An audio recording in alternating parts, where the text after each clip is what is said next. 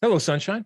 I'm Alexi LALAS, and welcome to the State of the Union podcast, where we look at the beautiful game on and off the field through the lens of red, white, and blue colored glasses. This week, we'll be talking, 2022. It is upon us. It is our first official podcast of 2022, and what a year it is going to be. We'll be talking transfer news, because there's all sorts of transfer news, whether it's overseas or here, incoming, outgoing, all sorts of stuff like that. MLS moves that are happening on the field, off the field. Pulisic, Manchester United, don't look up. AFCON, predictability, Wolverines, best manager in the world, solo cups, and so much more. But first, joining me, as always, my friend, my colleague, my guiding light, David Mosse, a soccer savant and a Fox Soccer researcher and writer extraordinaire. Mosse, how are you on this Monday, January 3rd in the year 2022? I can't believe my eyes. We are in this year. You look rested. You look healthy. You look tanned and ready to go for this new year. We have both returned successfully from the great state of Florida. I had a wonderful vacation. I'm assuming you did too? It was excellent. Now, listen, I'm here today, but because we have such a busy year ahead, I did consider opting out of this podcast. But ultimately, I saw you got caught up in that debate on Twitter. Even though you're not a college football guy, this whole players opting out of bowl games has even hit your radar.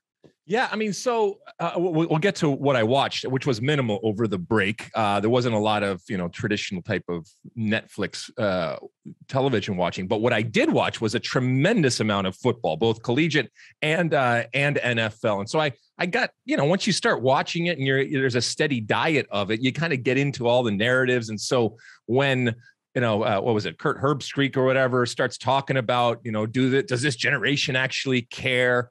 To my little brain, it was, well, yeah, they want to win and they want to be champions. It was the irony of, because look, I can grumpy old man with the best of them, but this was so strange to me because really this was an older guy arguing that somehow players used to not want to win or used to not want to be champions. I mean, the whole point, the reason why I watched the Final Four, I don't know what you call it, college playoffs or whatever thing, because I was told these are the best four teams. Now, I know it's debatable. I know it's subjective, but these are the best four teams. And so I tuned in for that. The reason why I watched the Rose Bowl was because I was in a household of Buckeye fans. So yeah, that was a little bit strange. I didn't quite understand it. And I injected myself in there probably where I didn't need to be.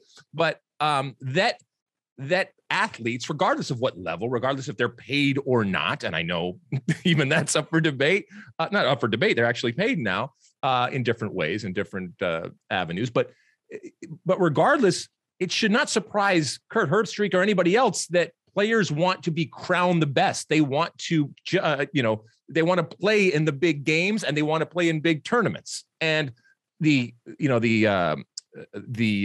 question of players sitting out, I mean, and I said this on Twitter, I said, look, that's a risk return type of scenario, right? Risk reward, profit, cost analysis, whatever you want to do it, which by the way, you learn oftentimes in college about these types of things. And so I completely get it. You created this monster and now you're angry that they're actually taming this monster and using it to their advantage.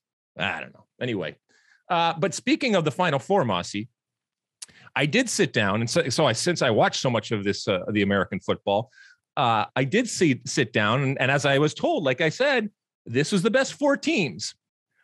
Listen, I do not claim to be an expert when it comes to football in general, nor your Wolverines of Michigan, okay?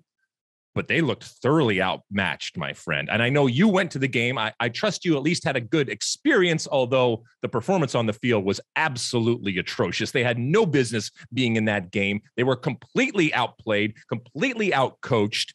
And really, then when I go and watch something like Ohio State play in the Rose Bowl, I mean, once again, in my little mind, I'm making a case that it might be the Final Four and theoretically the best four teams in the country, but that if Michigan is one of the best four teams in the country, then something is wrong with the Final Four. No, absolutely. It was a disaster. The trip overall was great. I had so much fun with my family down there, and it's funny. It's been really cold in LA. So It was a rare instance of leaving Los Angeles to go somewhere else and having that snowbird feeling of escaping the cold to go somewhere warm. So the trip was great. I saw some college buddies down there who went to the game. I had dinner with our good friend Jason Wormser. Good to see him. But yeah, the one low light was the game itself.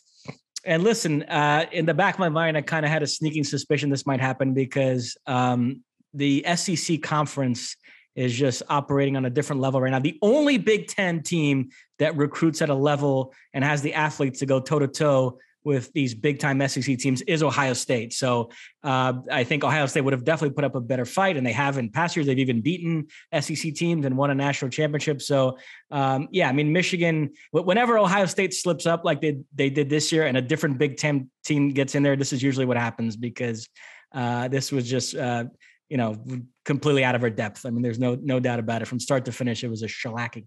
All right. I know people are turning off or at least fading out when we talk too much about American football, but it did, it made the news. And then the Antonio Brown thing, is that his name? Antonio Brown? Is that the guy? Correct. Yeah. Holy cow. This guy, I mean, it was this Slapshot-esque type of moment.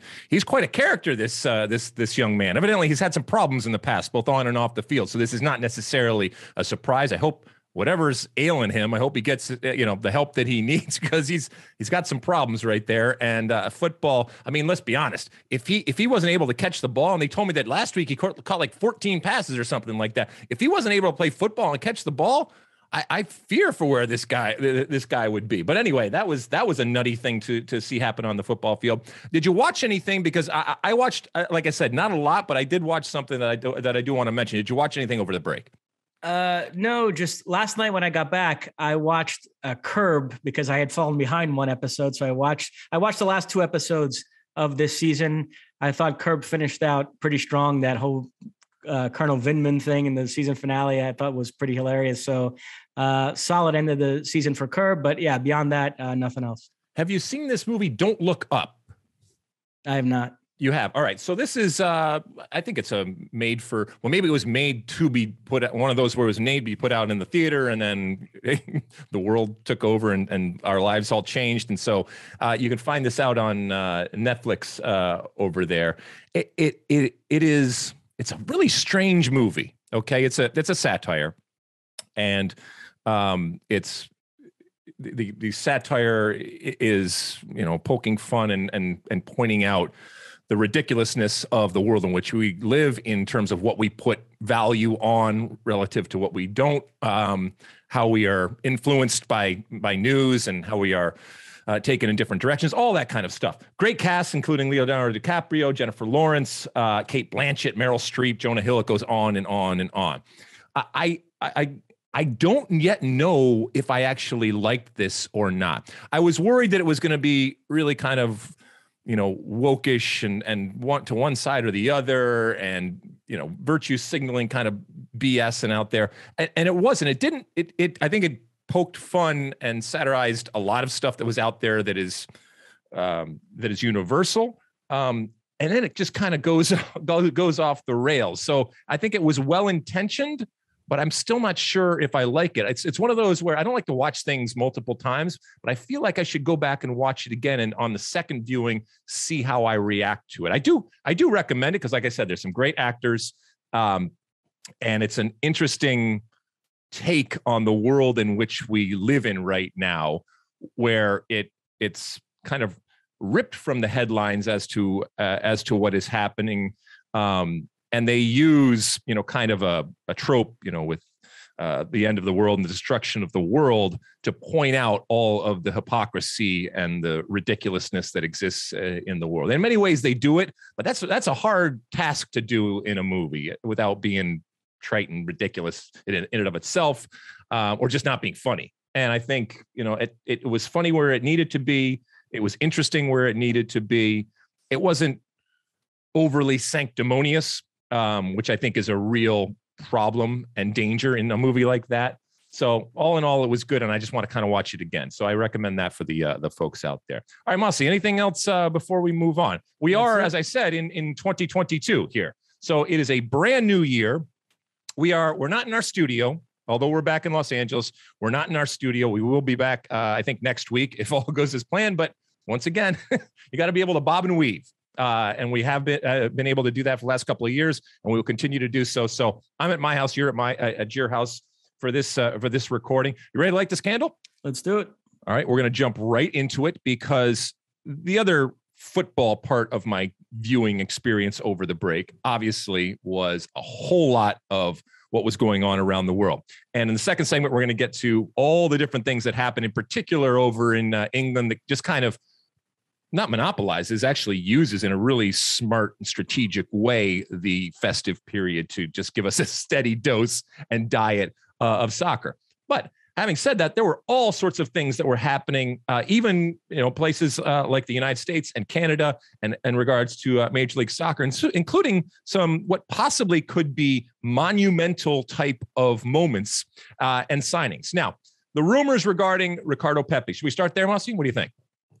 Sure. Yeah. Pepi and Dike. I think we can. Pepi and Dike. Yeah. Because those were the big news items to come out of American soccer, and for two players that have come out of the American soccer system, and two players that we have known, two players that have been really interesting in where they are today, where they were, let's say, a year ago, and how much has changed in how we look at them.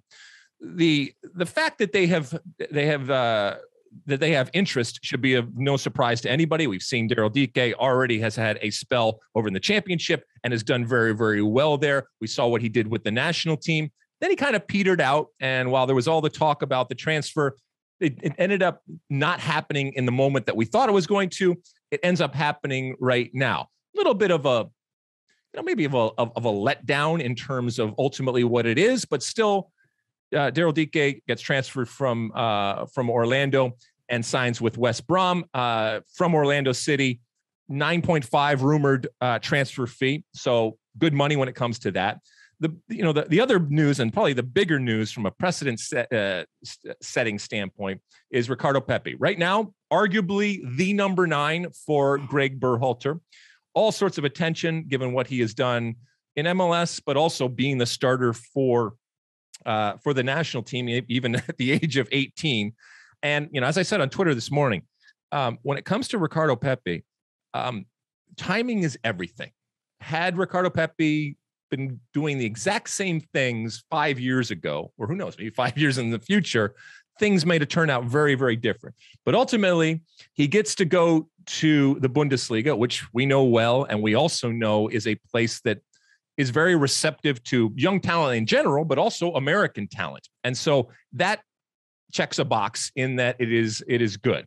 Now, the Bergs were after him. Wolfsburg ends up winning out on this, and the rumored transfer fee is around $20 million.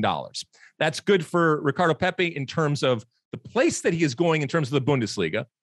I don't know how much he is going to play or what type of play he's going to get, but certainly if you sign somebody that big and a record signing for Augsburg, so I said Wolfsburg, I got the Bergs messed up.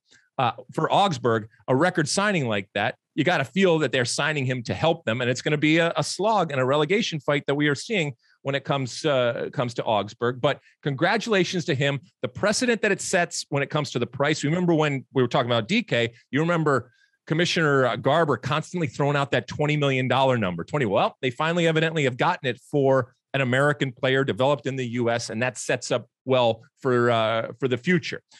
Initial thoughts. Let's start with Pepi when it comes to this transfer to Augsburg for $20 million. Well, I'm going to combine the two, actually. Okay. And look, I've said this before. When it comes to young players, there's no definite right or wrong path. There are exceptions to every rule. There are examples of successes and failures every which way you do it.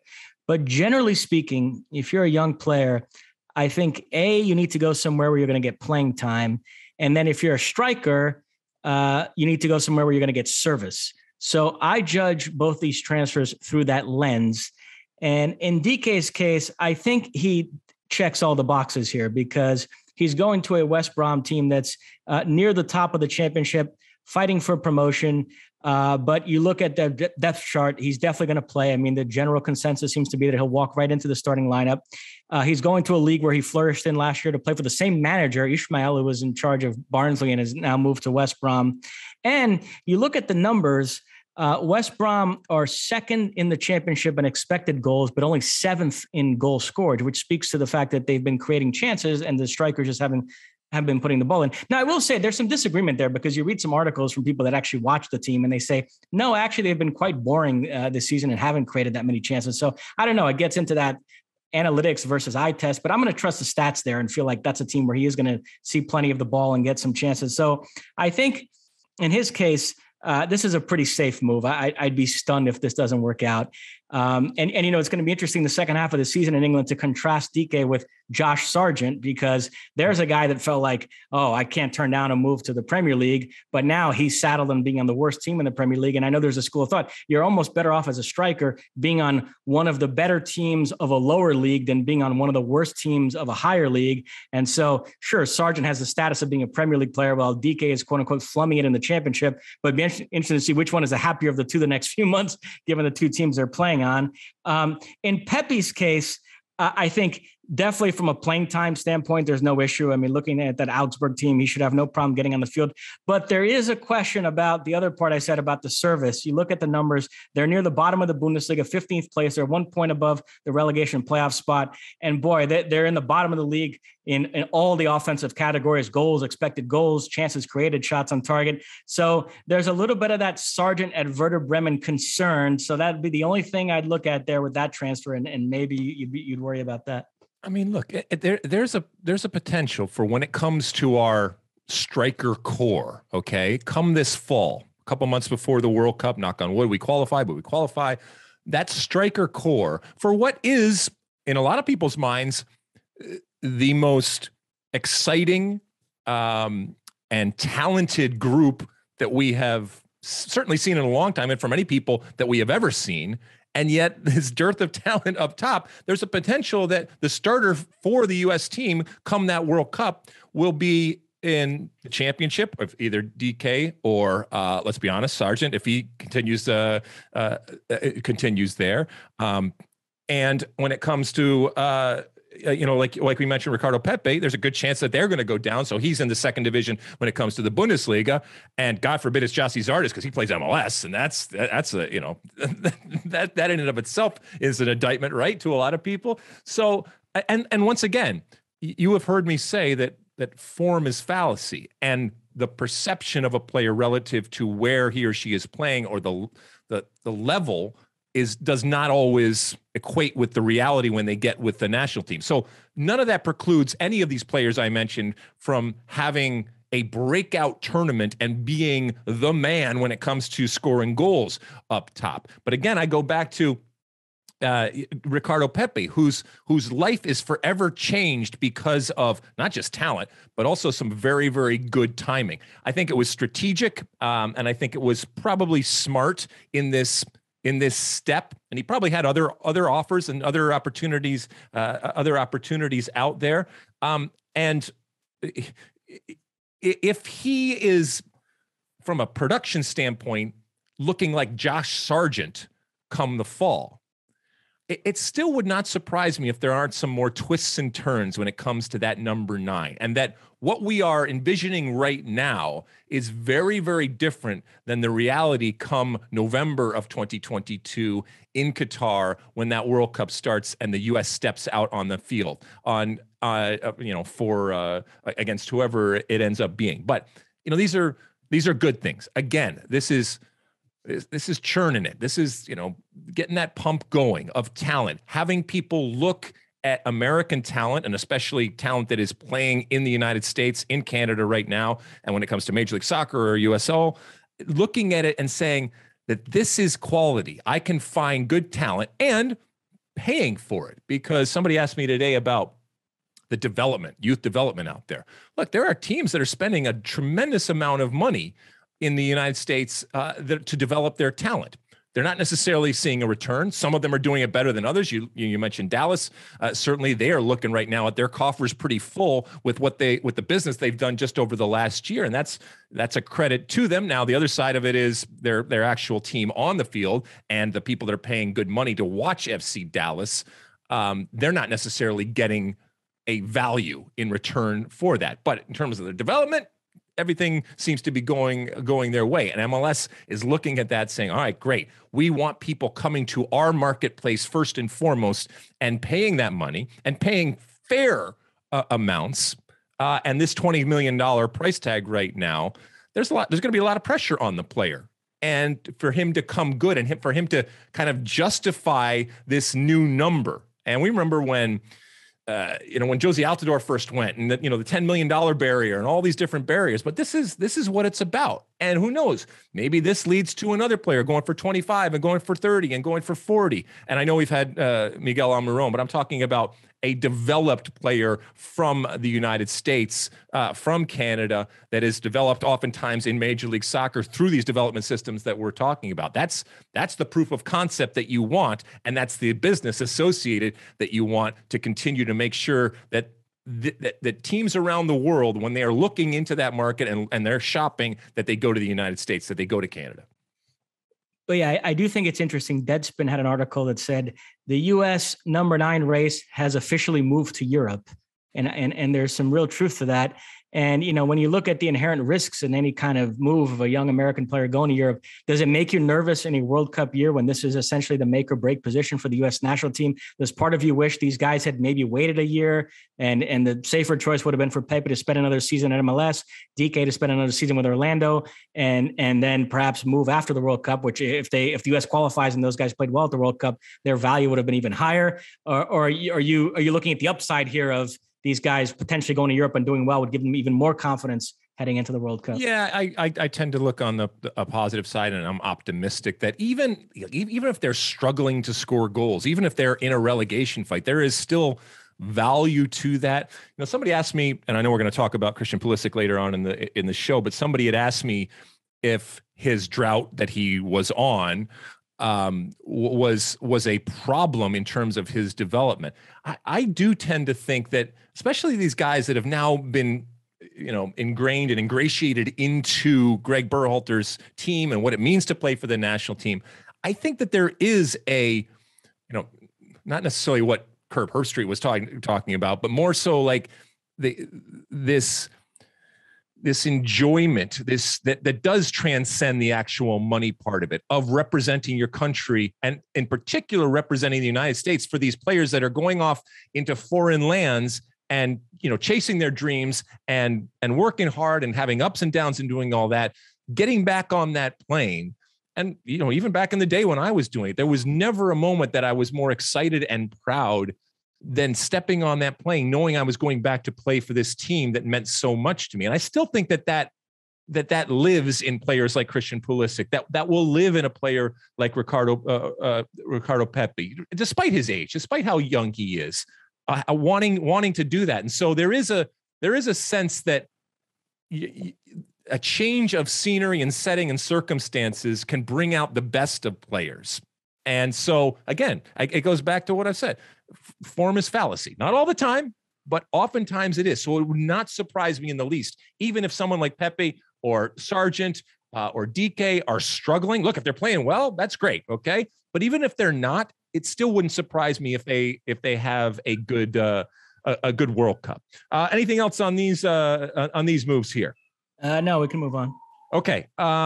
Speaking of, all right, so that's outgoing. Let's go. Let's shift to an incoming thing.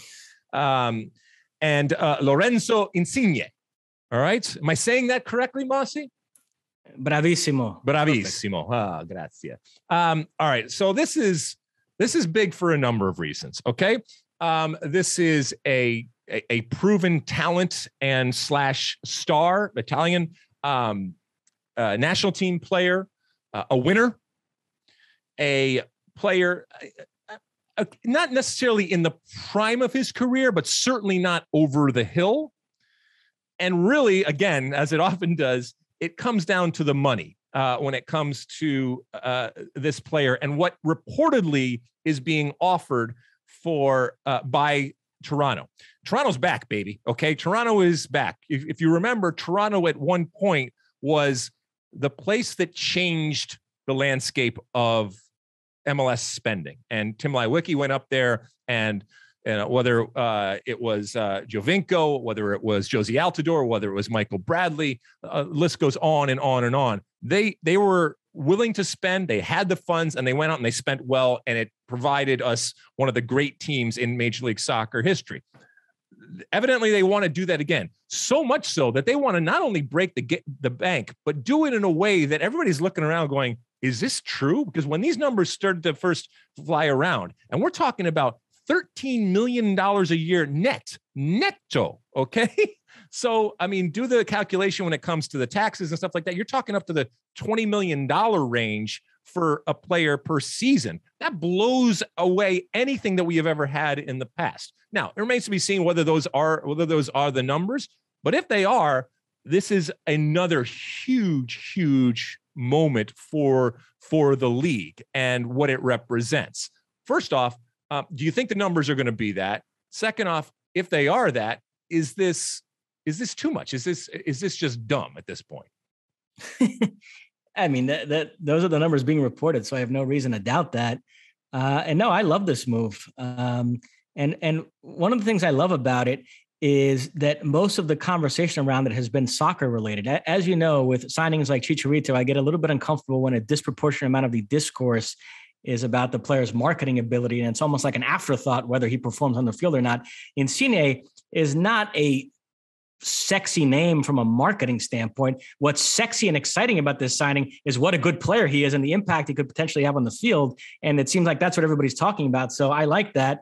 And yeah, I mean, on the money, I know there's been this conversation on Twitter that, oh, he's throwing his career away and this is just a cash grab and he's just taking the money and running. And you know, somebody like Keith Costigan who tweets too much anyway and then had too much time on his hands because he was stuck in a Liverpool hotel room for 10 days. So it was one Twitter rant after another. And he went on a huge rant defending an MLS against that charge. And he thinks it's nonsense and snobbish and all players sign for money. And why is it when a guy goes to MLS, people talk about how he's only going there for the money and this and that. So, you know, as a veteran of these wars who's been defending the league, does that still bother you or no? You kind of roll your eyes at this point when people talk about that. Yeah, I mean, look, I will fight the good fight probably till the day that I die. But there certainly is a part of me that has learned, you know, when to really go in and when to, I guess, fight another day, right? And it doesn't bother me anymore. I get it. It's the lowest common denominator, and it's easy. It's easy thing to point to. We always knew, okay, that you're not going to attract players, all right, just because they love North America. Now, that is certainly an asset, and that is certainly something that you use to your advantage. But ultimately, you have to make it worth their while, and you have to do big, bold things. And, you know, Toronto, once again, evidently is willing to do that. In the same way, though, that the irony is, I don't know if it's irony, but when the Michael Bradley and Josie Altidore deals happened, the question was not whether teams should spend big money or if it was good that they're spending big money. That's good. My question was, these are players that never would have gotten that deal anywhere else, okay? And so you didn't have to spend that much in order to do it. But there is a value to doing something huge and big and bold and arrogant to it. I don't know what price you put on that or what value you assign to that, but undoubtedly there is a value to doing that. To your point here, this is much less about image. The image is in the money, yes, but this is not a player that everybody is going to recognize. This is not a worldwide star, but this is also money being spent on a goal scorer, someone that does the hardest thing that we do, and that in and of itself makes it very attractive. And immediately, if there are dividends to be had, they are in the form of highlights, and everybody's getting excited, and things can happen up there. And Bob Bradley has come in and said, "Look, if I'm going to do this, don't waste my time, and let's go do some big, bold things." And I love that they're doing that up in Toronto, and I hope that this happens. I actually do hope that the money is associated with that, and that people say, "Wow, that is a whole nother level." And when you do that, other people are going to come sniffing, and who knows what this might attract, not necessarily for Toronto, but for other teams out there when something like this happens. But the other thing is, and I think that this is where a lot of the lost in translation thing happened, and and Giovinco and was talking about different things, and the way that he was talking about MLS. I think ultimately what Giovinco would understand, and Insigne is going to understand very, very quickly, is that you're not in Kansas anymore. Okay, you're not in Napoli anymore. You're not. This is a very, very different type of existence on and off the field. Okay, on the field in terms of the competition out there, and the travel and the other challenges that you have, and the level that you might not know you are actually getting into, and the fight that you might not know that you're actually getting into. And that's going to be good. I think he is going to become not just a better player, but I think he's going to become a better person for this adventure that he is going on. And I appreciate and respect people that want to kind of get out of their comfort zone a little bit and do things. Now, he's being paid handsomely to get out of that comfort zone. That doesn't always happen, but if he can have the best of both worlds, both get out of his comfort zone and be challenged in a way, and a unique way that he's never been challenged before, and get paid a load of money for it. Wow. All right, sign him up. And it looks like that's something that's a challenge that he is up for right now. But ultimately, he's like every other player. Score the goal. I know Giovinco is being held up as a cautionary tale as to what could happen to Insigne's international career, but it's a little bit different. When Giovinco came to Toronto, he was languishing on the bench at Juventus and pretty much out of the picture with the Italian national team. And then he did what he did with Toronto, and obviously folks in MLS wanted him to get called up based on that. And he did get a call up here and there, but for the most part, he was left out in the cold. And two straight Italy managers, Antonio Conte and Gianpiero Ventura, took shots at MLS. They said it doesn't matter what he's doing in that league. That league doesn't count. But Insigne is much more entrenched in the Italian national team than Giovinco ever was. He's been just a bang-on starter. He started 6 of their 7 games at the Euros, started that Nations League semifinal against Spain, started all their big qualifiers. It sounds like he's going to be staying with Napoli through the end of the season, which means he'll still be a Serie A player come March when they play those playoff matches against North Macedonia, and if they win, presumably Portugal. And so it would only be in the summer that he would move to MLS. And I can't believe, the World Cup is in the fall. I can't believe Roberto Mancini would hold that against him. I'd be shocked. So I don't think in the short term he's in any danger of losing his spot in the Italian national team over this move in terms of the 2022 World Cup. Now, beyond that, maybe. I don't know how Mancini views MLS, if it's along similar lines as Antonio Conte and Ventura did, but we'll see. But at least, there's some people said, wow, he's really risking his place in the squad for this World Cup if they make it. That I don't buy at all. I think that I don't care how little regard Mancini has for MLS. Those conversations, they would have been had, and everybody has an understanding as to what they're going to say and ultimately what they are going to do. And look, from an MLS perspective, the possibility of having a star and starter for the Azzurri come November and December, if it all happens, who knows? Who knows? I mean, that's certainly a feather in the cap. And I don't. While there is still an attitude and a looking down the nose of some out there, I think that has changed a tremendous amount over the years. Yeah, I'll say this, and this is taking it out of Insigne and Giovinco and just looking at it in a larger context. The last barrier that MLS does need to cross is be interesting if someday we'll see players who are in MLS called up to these top national teams based exclusively on their MLS form. Right. Because up to now, I hate to phrase it like this, but when you see players in MLS called up for these top national teams, it does feel like it's in spite of them being in MLS.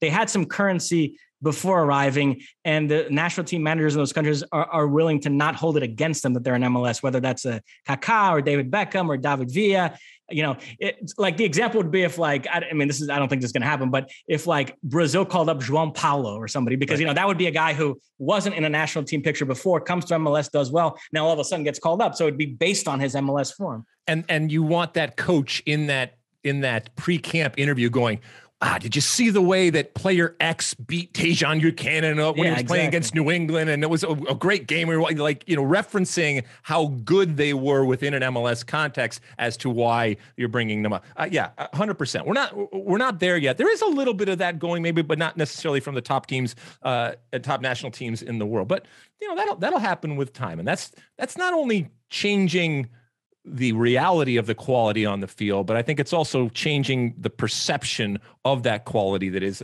already on the field. All right, Mosse, we spent a lot of time talking on this, but there's some other transfer news here that we should hit. Where do you want to go next? Why don't we do Cherundolo, because you just mentioned Bob Bradley. Bob Bradley's former team made news today by replacing Bradley with their next manager, and it is Steve Cherundolo. No surprise. I know you had some thoughts on Twitter about this move. Yeah, so Steve Cherundolo is an American legend, soccer playing legend when it comes to what he did with the national team and the incredible career that he had over in Germany. And then he parlayed that into opportunities from a coaching perspective, albeit assistant coaching for a number of years, and then coaching some youth teams, and got some really good experience over there, the mayor of Hanover and all that kind of stuff. So his experience and his road that he has traveled, without a doubt, has, I think, given him some real unique type of perspective on the game. Came back to the United States, coached in Las Vegas as the farm team, if you will, of LAFC. It was not good. It was horrible, as a matter of fact, over there in terms of the results that he got. But there was always this idea that he was there waiting in the wings to then graduate up to LAFC. And now Bob Bradley leaves. I don't doubt that John Thorrington and company over there looked around and had some different options out there. But this was planned and ultimately executed. And I like teams that have plans. I don't have to agree with the plans. They may be flawed in my mind, or they may actually be flawed, but I'd rather somebody have a plan than no plan at all. And, succession planning, all that kind of stuff, I think is important. What I think is interesting about this is that, look, and I've said it before, life isn't fair and soccer isn't fair. It's not a meritocracy. When you look at how young Steve Cherundolo is, but more importantly, how inexperienced, and the experience that he does have has not been very successful when it comes to being a head coach. And now you are giving him a absolutely plum job. There are so many coaches out there that would love nothing more than to coach LAFC, especially in this year, coming off a down year where you can just take them back up and be viewed as the savior. Now, you got big shoes to fill when it comes to Bob Bradley, but that had run its course, and now you make a change. I'm not sure they were necessarily ready to do this at this point, but it got to, what are we at, June 3rd right now, and they hadn't had a coach yet, and we know that the league, MLS, is starting even earlier this year, so they had to do something, and he was sitting there, and so maybe it's an accelerated program. And once again, I bet you that the coaching community out there, a lot of them are grumbling and shaking their heads or scratching their heads when it comes to this hire. But look, you use the advantages that you have. Find someone that looks at you in the way that LAFC looks at Steve Cherundolo, all right? Even Jesse Marsch, for that matter, he found a way to find different opportunities and different back doors, and I'm not saying that either one of them haven't worked, or either one. Jesse's already been very successful, and I don't know if Steve Cherundolo is going to be successful, but all of this talk about change and about privilege and about the systemic things that happen out there, and then it's Steve Cherundolo, who for a lot of people would look and say, well, what has he done to merit this, not just opportunity, but this plum opportunity? Now, I do think he is very different, as we said, than Bob Bradley, just in terms of the experience or the lack of experience when it comes to him. And I'll leave it here. LAFC, to me, all right, came in with all guns blazing as an elite super club in Major League Soccer, in the things that they did and in the way that they did those things. This does not smell like that. Okay, this isn't Nagelsmann. Okay, this isn't like a what do you call really young talent that oh gosh, what's the word I'm looking for? Like wonderkin. Yes, exactly. This isn't one of those situations, okay? And yet he has been given this opportunity. And I hope he makes the best of it, and I hope he does well, all right? But this is, in my mind, a very, very big club, and this does not smell or smack of a big club type of move. What do you think, Mosse? It's interesting. There are certain guys that we all assume will become good managers based on their personality, based on the kind of players they were, and also the experience they've accrued as assistants and being part of some good organizations. But you never know until you're in the chair. There's a Brazilian guy, Silvinho, who is very similar to Cherundolo in terms of his playing career and his experience as an assistant. And everybody assumed he'd be a good manager, and the jury is way out on him. So we'll see. That you're right. He's inheriting as you like to call it, a super club that's so far operated under the highest of expectations. And he's going to be sort of learning on the job here. So it's going to be fascinating. I wouldn't say it's a given that he's going to succeed, but I hope he does, because I think we all like him and think he's a really good guy.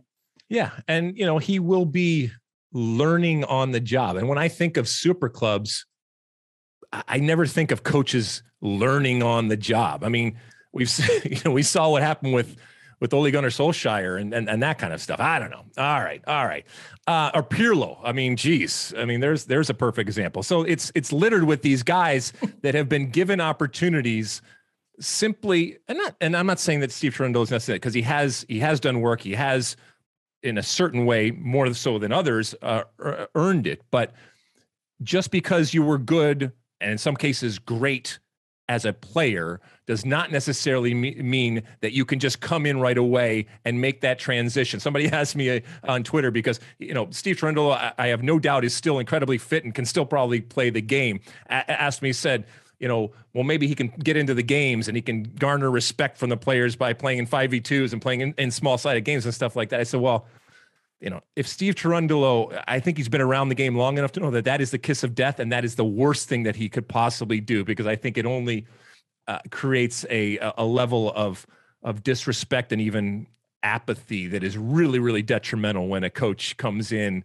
and doesn't delineate and separate his or herself from the actual players. And so I don't think that Steve Cherundolo is going to do that, but he's going to have his hands full, because knives out, my friend, both in terms of all the people around, like I said, when it comes to the coaches that are grumbling about it. And I think in the fan base, I think the fan base it's going to be an arms crossed type of situation, saying, okay, you are this wonderkind, then let's see why they have put so much faith in you and why they brought you over and installed you in Las Vegas to get ready for this move.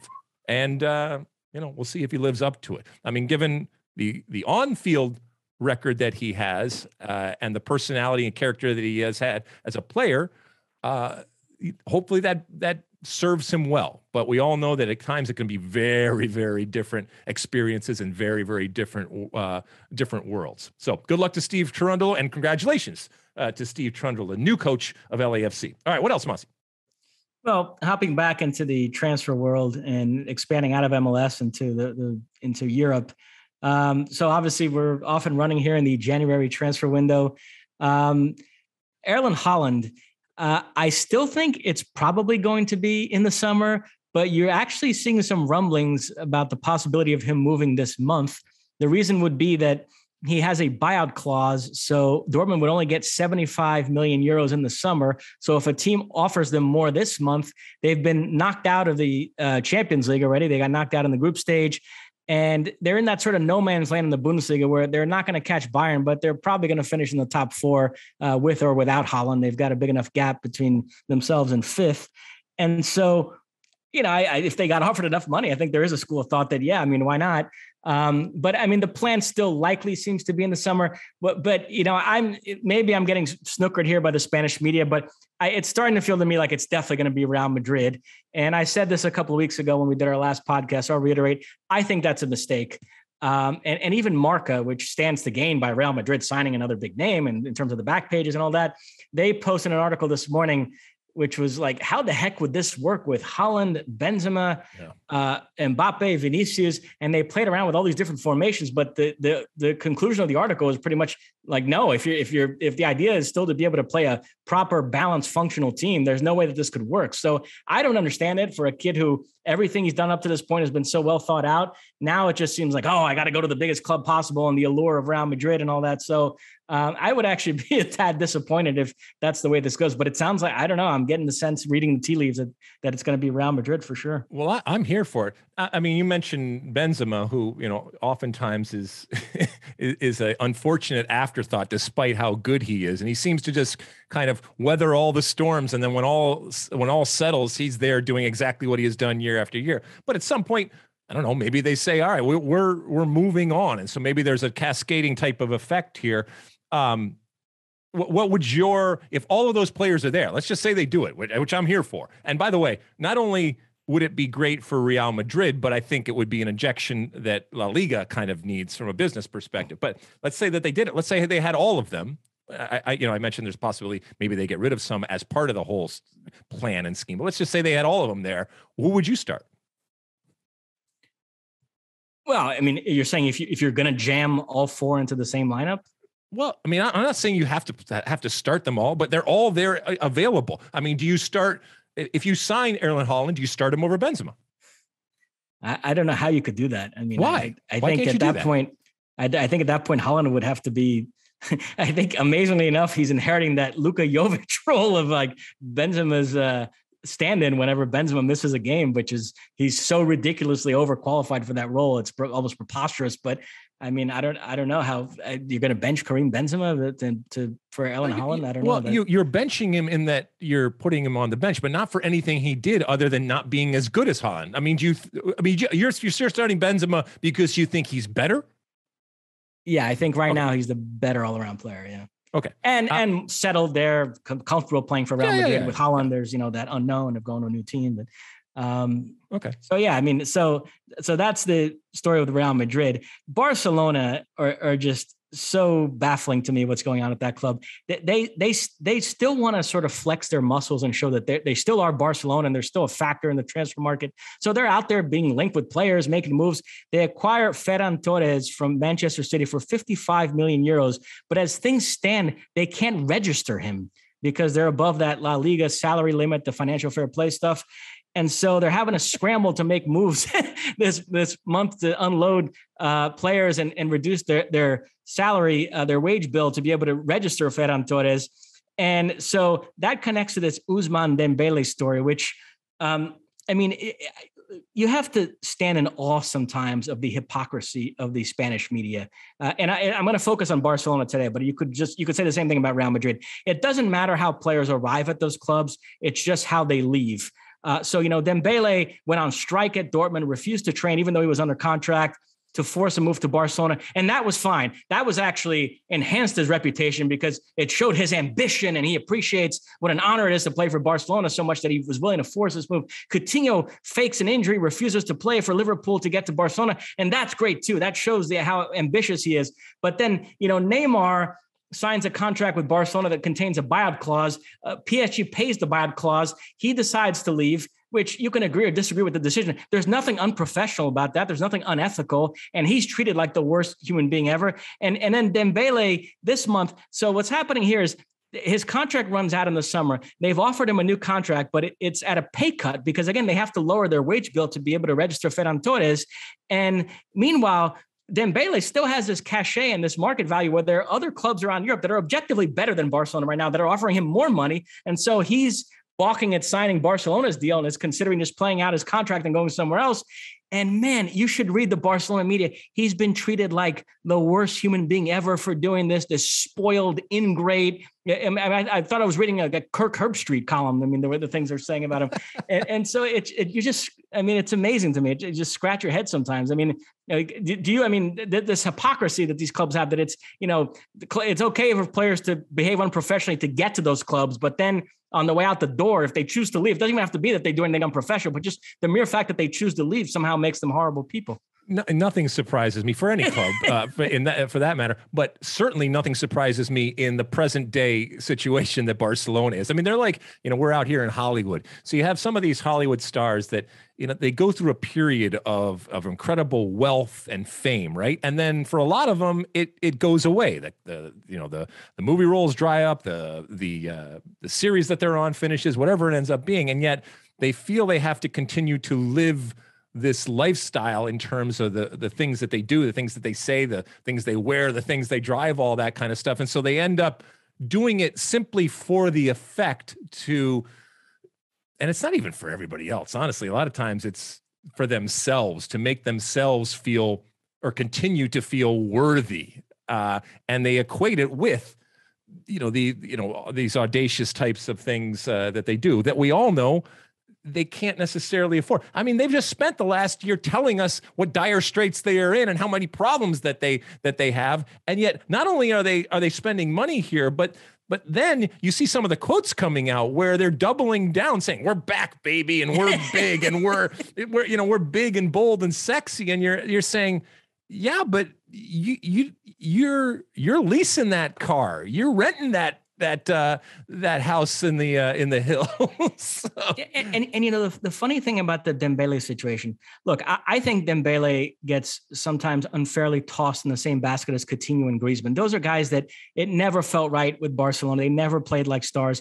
Dembele, the issue has been injuries. When he's been fit, he's had some really great moments there where he's looked like a superstar. Which is why he still has value elsewhere, because there's still this tantalizing talent. But it's just so clear to me that it's not going to happen at Barcelona. It's not meant to be. And yet he's a player that they could sell and get some decent money, which would alleviate some of their financial situation. And so he would seem like a prime candidate, a guy that selling him is not weakening their team that much because he's barely played the season because he's been injured. And yet he could bring back a decent amount of money and is like a fairly big salary they'd be getting off the books. So it makes perfect sense to me. And yet they seem intent on re-signing him and yet are offering him a pay cut. So the whole thing is so contradictory on so many levels. Their president, Laporta, came out the other day and said, he's better than Mbappe.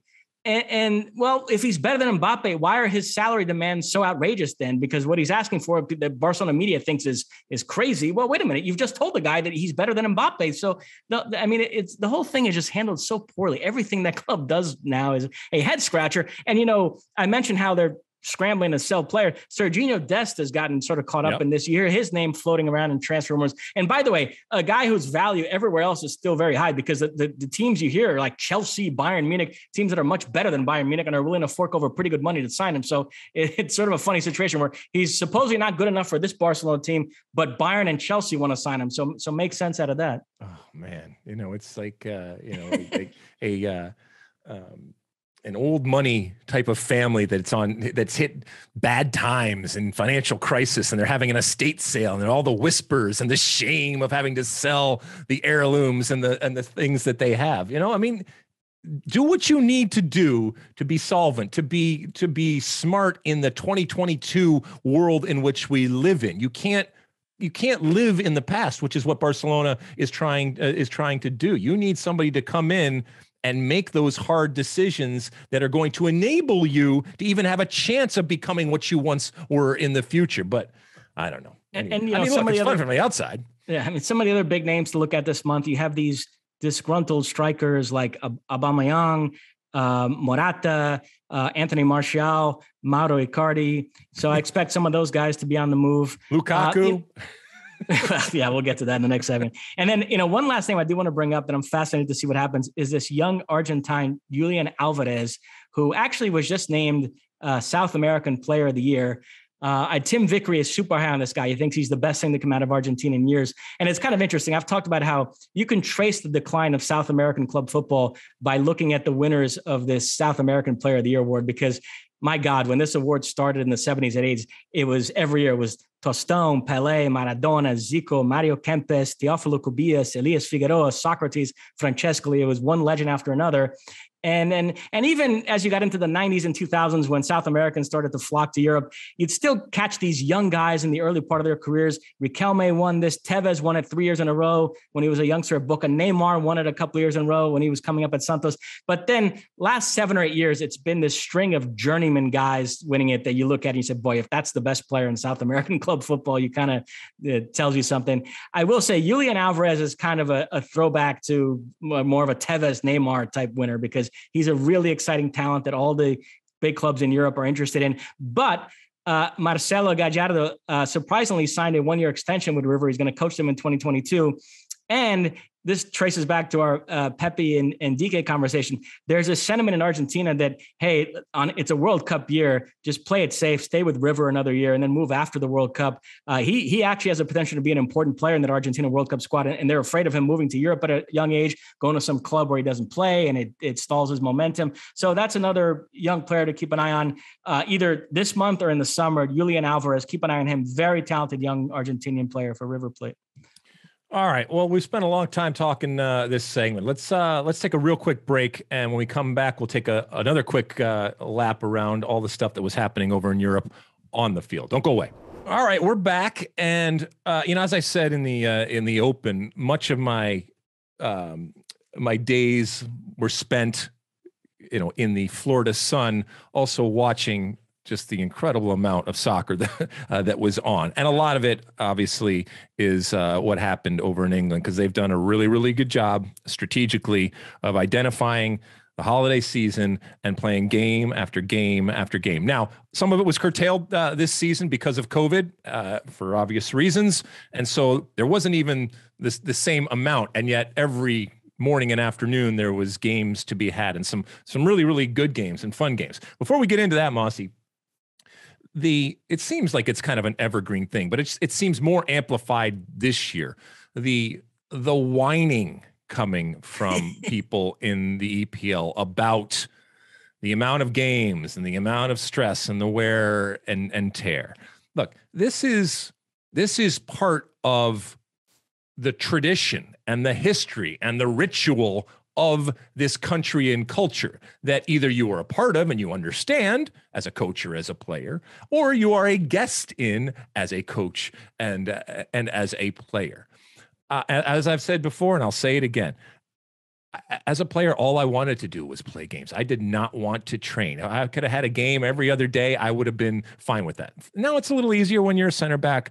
I get it, but everybody's going through the same thing.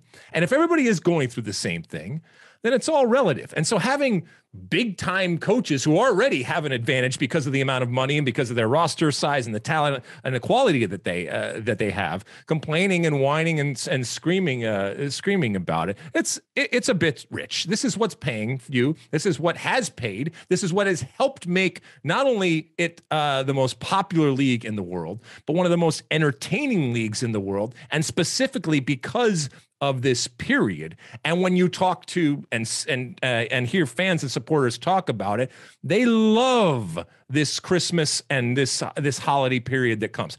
I love it. I think it was inspired and brilliant to have this on a consistent basis, where you basically, not that they don't own the world as it is, but you own it even more in this period. So I love it. And look, I think when it comes to the players, they recognize that this is part of the existence, and this is part of, I guess, if you want it a cost, this is part of the cost of playing in the EPL. And it ended up giving us some great games, okay? And I was struck by the fact that all of this whining and complaining and what they call it, whinging or whatever from these coaches, there was great soccer. Of course, there was some bad soccer too, but that happens no matter what. But whatever problems that they were having, and whether it's fatigue or whether it's COVID or any other type of thing, or being hungover or whatever it ends up being, the players adapt, and they found a way to provide the type of entertainment in some, not just good games, but some great games and some great action out there. All right, that's my preface to what happened. What do you want to get into first here, Mosse?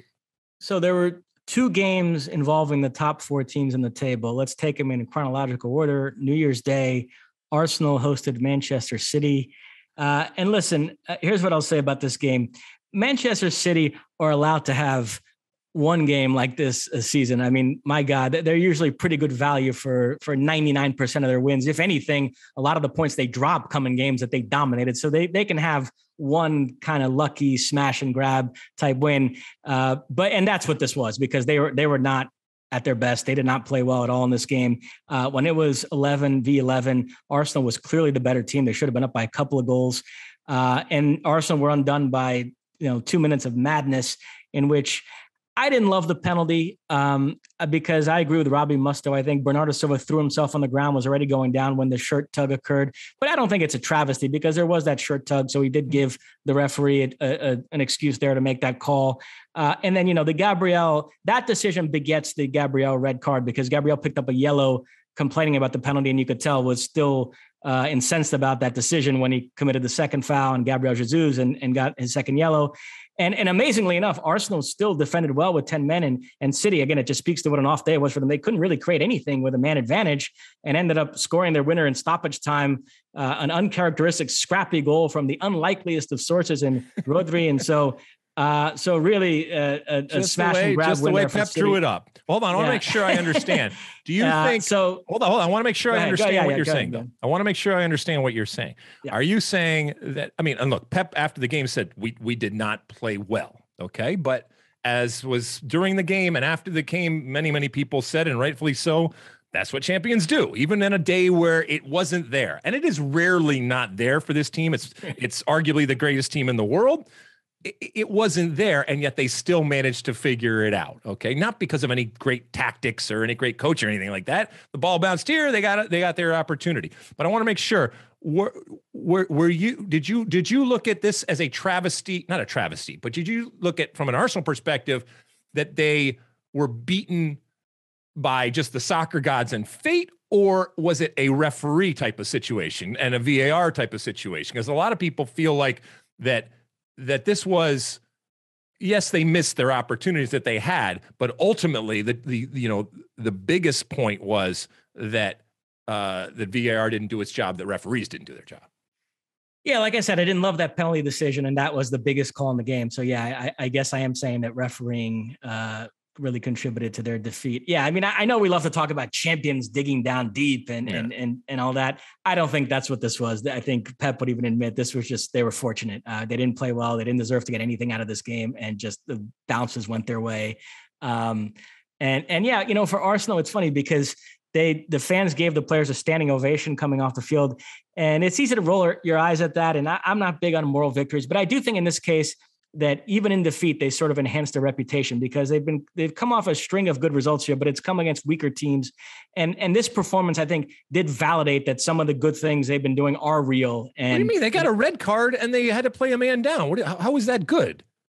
But I'm saying the way they played 11 versus 11 against Manchester City, I think validates that some of the improvement they've shown in recent games was real. It wasn't just, they were playing easier opponents. Okay. And then when they went up against Manchester City, they got exposed. I think you do see that this is a team that's heading in the right direction. There's lots to like here. And like I said, they just were undone by 2 minutes of madness there, made some mental mistakes. But I think, I can see why an Arsenal fan would take definitely some positives out of this game, I guess is what I'm saying. Yeah, well, that's what Arsenal is at this point. They're taking, just moral victories of actually playing well and putting up a good fight, the little engine that could, against the big bad meanies of Manchester City.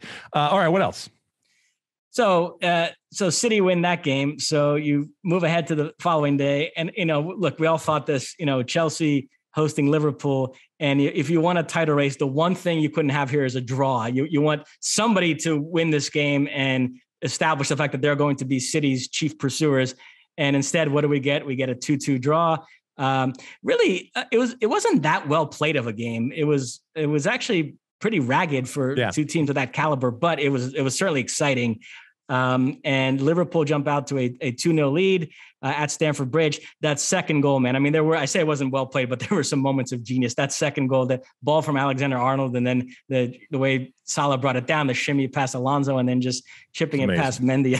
That was a genius goal. But then Chelsea get back into it with the incredible strike by Kovacic. And then what nationality is he in? The kid that scored the second Chelsea goal? He is just a great player who happens to be American. Okay, he's not an American great player. He's just a great player that happens to be American. Yeah, Pulisic. But before we get to that, should we start with the Lukaku thing? Oh yeah, because that was a big story heading into the game. Absolutely, yeah. Yeah. So Romelu Lukaku, striker. Evidently, he did an interview a few weeks ago, and they put it in the can and as the in Italian, and as the presses want to do, they strategically released it.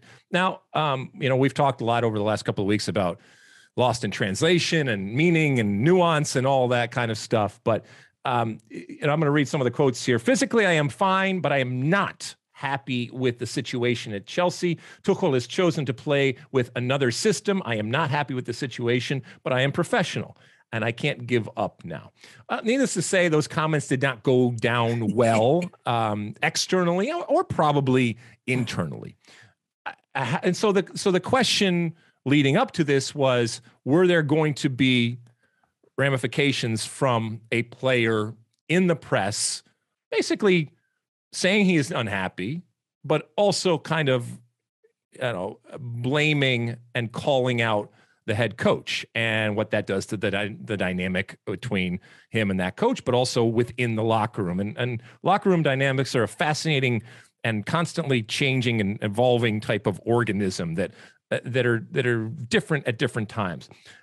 But the question then is, from a tactical perspective and just a practical perspective, is here is this great number 9 for a team that doesn't have a number 9, a true number 9, so much so that they've been playing false nines and players kind of out of position, including Christian Pulisic at times up there.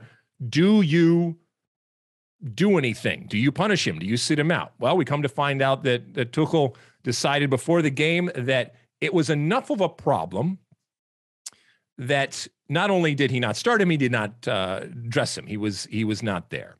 So that's how he decided to deal with the situation. And it's probably a fascinating look into the psyche and the strategy and the mentality of coaches that have to manage players and some very, very big egos. And so the question coming on air was, is this the right thing to do? Would you do this or wouldn't you do this? And I think it was pretty much divided. You mentioned, some of the NBC folks and the guys that we were watching there. There were different types of ideas with the recognition that we don't necessarily know everything that was said or everything that is going on behind the scenes, or even other stuff that has nothing to do with this interview relative to Lukaku. My point is that Tuchel or any other coach, okay, yes, there are hills you want to die on, all right? Yes, there are times that you want to make a point. I'm not sure that I would have, and this is again from the outside, that this is that moment that I would have chosen to do that. You got to have a pretty thick skin. And Tuchel, even after the game, said, I didn't take it personally or anything. Well, obviously he took it personally, not necessarily in himself, but he took it personally, I guess, for Chelsea, so much so that he thought it couldn't be overcome and he had to make this decision. And in doing that decision, I think he did a disservice to his team and did not necessarily do his job. And I'm sure if he were here, he would say, no, you don't understand. There's a bigger picture. There's a long-term type of thing. I can't have this. There's stuff going on inside. All that is fine and well. But you have to be able to look at things, I think, and make decisions, because this is not under 10. This is not AYSO. All right. This is the professional game. And yes, there are dynamics. And yes, at times the players act like they are children in AYSO. But ultimately, you do your job. And your job is to put the best possible players on the field to get a result for your team. And in that moment, because of this, I don't think he did it. I actually don't care about the interview. I would, if I was a coach, I would encourage my players, say whatever the hell you want. It really doesn't matter. All right. Say crazy stuff, whatever. Let the chips fall where they may. If you have a problem, you can come talk to me and we can deal with it like that. But if I read something in different languages or whatever, I mean, it's so hard to understand what people are thinking and nuance and stuff like that. I mean, unless you say this guy's an ass. I mean, there's no real different ways of thinking about that. But even if that happened, I'd probably laugh. And then I would have put it back on him. I would have put the onus on him and said, listen, you did this and you said this. All right. And there's people that are angry out there. All right. You need to now go prove that you're not an ass, because there's a lot of people that are looking at you after what you said and think that you are and think that you don't care. All right. And now I'm going to put you out there in the spotlight and you better perform. And so, I mean, and use it in different ways and use different ways to motivate. And look, maybe what Tuchel did is the absolute right thing for the long term. Remains to be seen. But I don't think that Chelsea was at its best because they didn't have one of their best players there, simply because of something that he said in the paper. And the latest is there's supposedly having a meeting today, and Tuchel said based on this meeting, he's going to determine whether Lukaku will play in the midweek League Cup semifinal against Tottenham. So, but Tuchel was pretty conciliatory after the game, said, no, there's absolutely a way back for him, and we can work this out. So the only part of it, the context here is he left Inter in controversial circumstances in the summer and felt like he never got a chance to explain himself. And so this was an interview on Sky Italia, which was for the precise reason of him giving his side of the story of his Inter departure. And so all the stuff about, I love Inter, I miss Inter, I want to come back someday, I don't mind any of that. Saying that Tuchel is playing the wrong formation or I don't like the formation he's playing, that's something that needs to be sorted, because I assume Tuchel is going to keep playing the same formation that he thinks is the best for his team. So they're going to have to come to some sort of understanding on that. Don't you think that's something that is potentially problematic if a player is publicly saying we're playing with not the right formation, under this coach? But players don't like formations. They don't like the style that they're playing. Okay, that's fine. If this is the first time that Tuchel is either hearing about it or senses it, then I don't think that he has his finger on the pulse then of what's going on. And if it is, then okay, fair play. All right, we don't know. Oh, go ahead.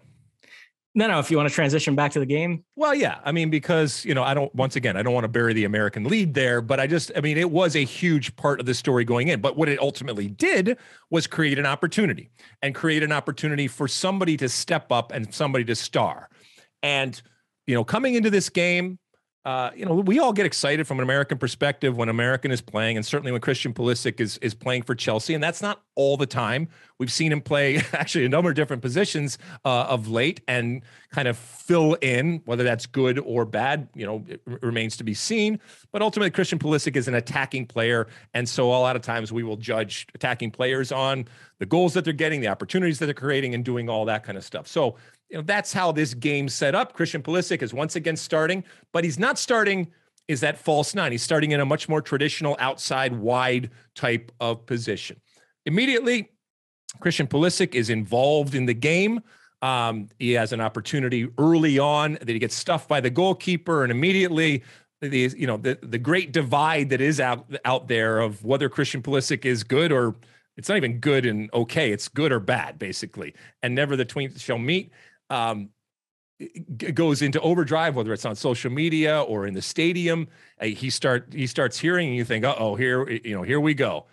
And ultimately, he comes good, and he scores not just a goal, but just a beautiful, beautiful goal to get that second goal, to secure that point, to break that drought, and probably to take off some pressure. And you could kind of feel that this was a moment that he savored because of the pressure that he was under. And it, once again, through this evergreen debate that people are having about whether Christian Pulisic is really good for Chelsea or not, it threw another wrinkle into it. And, ultimately, I think he came out of it, certainly smelling better, whether he's smelling like a rose or not, who knows? And this is not a long-term type of situation where you're just going to rely on Christian Pulisic, but he certainly came out of it in a much more positive light than he has been in the past. I still don't think this necessarily changes what Tuchel thinks about Christian Pulisic, but it doesn't hurt. Yeah, Pulisic either had an awful game or a great game, depending on which Max Brado's tweet you saw. But no, in defense of Max, Pulisic did start off poorly, and it's amazing what a difference that goal made to his confidence, because after that, the second half, he was one of the best players on the field. And, he did finish the game at wing back, which I know some people didn't like, but, that's Tuchel taking advantage of what he thinks is his versatility. And so, yeah, no, it was nice to see. It was definitely a positive step in the right direction for him. I was going to say that I watched this game on the flight back to LA I was on JetBlue and they get USA. So it was perfect. And it was one funny moment. Do you remember that play in the second half in which Salah was through on goal and he tried a curling shot from distance and Mendy made an incredible save, backpedaling. I like let out a scream in that moment, and everybody in the airplane turned around. I was like, "What the hell's wrong with this?"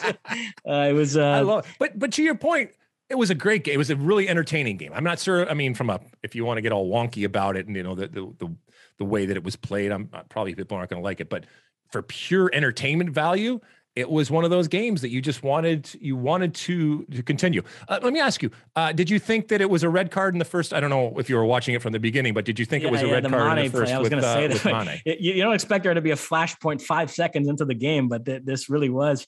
Yeah, I mean, I just think, a referee couldn't wrap his head around sending off a player that early in the game. But I think if that play happens later on in the game, there's a very good chance it's a red card. I know that shouldn't matter, but we've talked about how referees are human beings. No, but why shouldn't that matter? People are losing their minds that should matter, or that even matters. Like, have you never watched the game? Do you not understand that there are nuances, there are gray areas, there are different interpretations of this? I mean, look, ultimately, these are all subjective types of things. I'm not talking about objective things where either it's over the line or not over the line, right? These are human beings that are making subjective type of decisions when it comes to it. And all of these things that were held up as a failure of either the VAR or of just the pure referees out there. And now we've talked about, time and time again, I've heard, well, they're not players and you should have all players. By the way,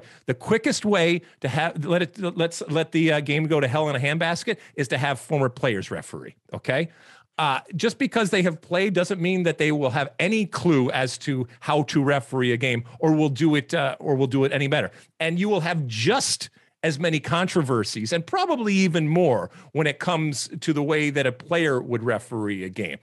I'm telling you, it's a whole lot easier from the outside. It's a lot easier from the bar. It's a lot easier from the stands. It's a lot easier from your couch to referee than actually get it. And that doesn't mean that there aren't bad referees. Okay. But just because a referee makes a call and a subjective call that you disagree with does not mean that they are a bad referee. And that there are nuances, that a foul can be a foul here and not here, even though it doesn't state it in the laws. Welcome to soccer, okay? And unless you have never watched the game, because real quickly you recognize that that calls are made differently in different times. Calls are made differently in different places. And you know what? I want that. I want that. I like that there is some wiggle room for that to happen. And look, I know if all you care about is Chelsea, then you want them thrown off. All right. But this is once again the most popular league in the world that is being broadcast to the world. And referees don't want to be the decisive factor in the game. And in that first 15 seconds, now look, if he took his head off, all right, and it was there's blood and there's an injury and it's a real just violent type of thing. Okay, I get it. But this had that gray area feel. So I was okay with that. Anyway, go ahead. No, so it ends 2-2, and you look at the table now, and the question becomes: is it over? It's over. I'm sorry. It's over.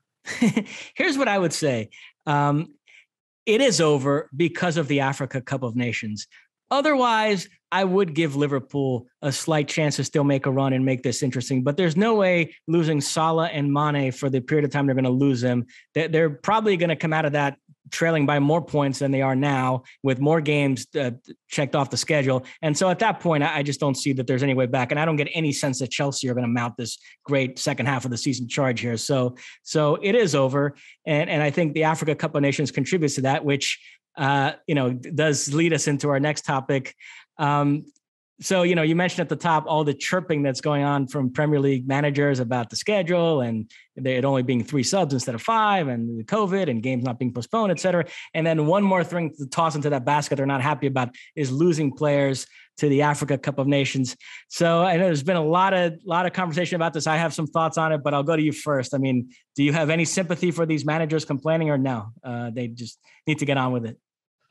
unless they've never heard of the African Cup of Nations, unless they have no idea that this is something that actually happens, which actually wouldn't surprise me with some of these guys in terms of the way that they talk about. I mean, the lack of respect and the way that it's almost with just disdain and complete disrespect that this lowly type of tournament could possibly exist and fuck up my world. I mean, it's so Look, I understand that it causes problems, but you know what?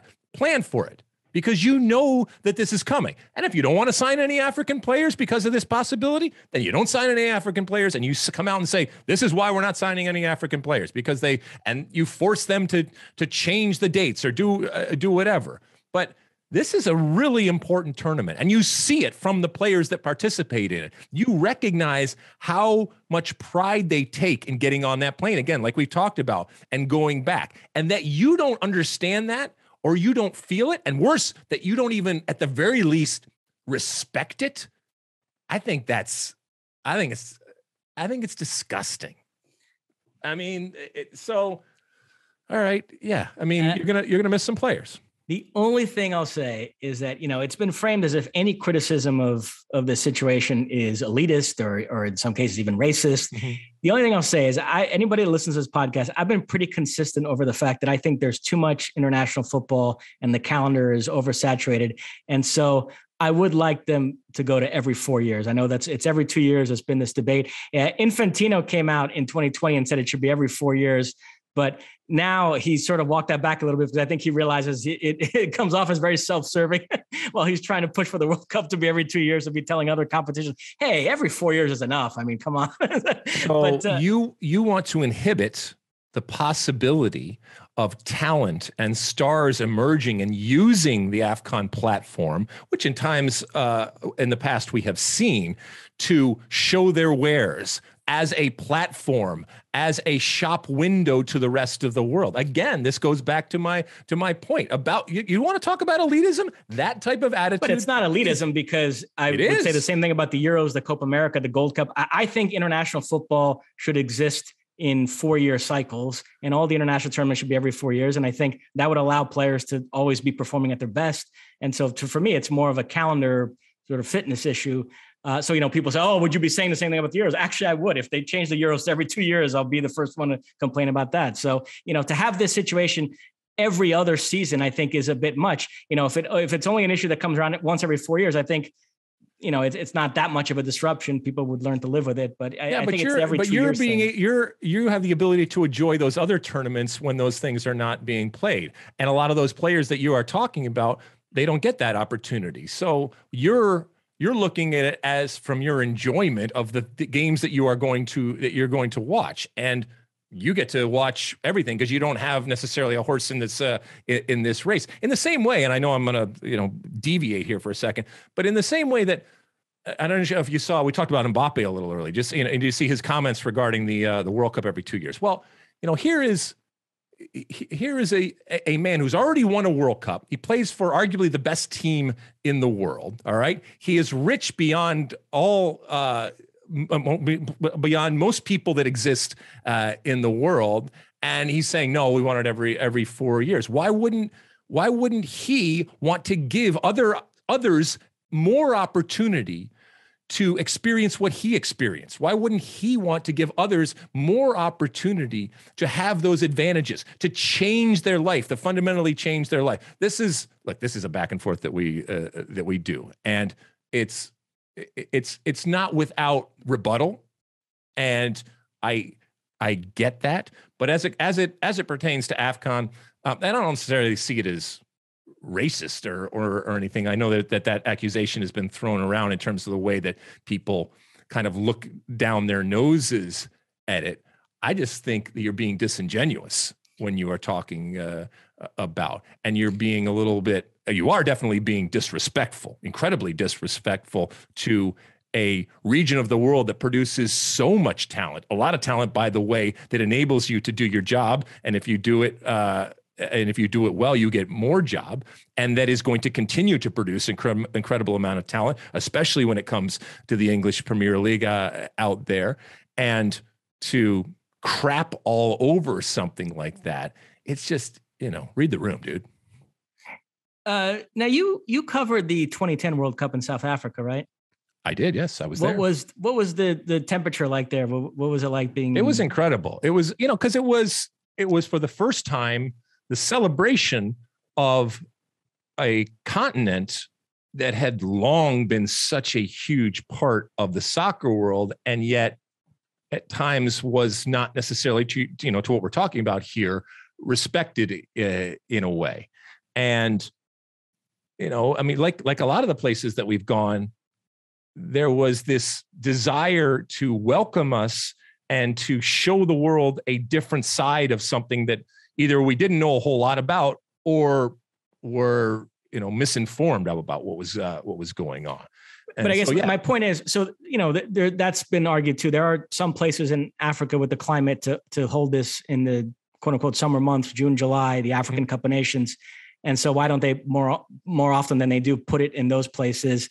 In fact, in 2019, the Africa Cup of Nations was in Egypt and was held during the summer. Now the issue there is that it occurred at the same time as the Women's World Cup, which prompted Grant Wall's infamous jump in a lake tweet. So, so maybe if there's a World Cup every 2 years and the member nations of FIFA are given more money, maybe they can increase the infrastructure and we can have stadiums like we see in Qatar that are climate controlled, and you could possibly have that AFCON thing happen more easily in the summer. I'm all for that. I understand that it happens at this time. I recognize is unique, is different, and poses challenges. But once again, this is not a surprise to anybody.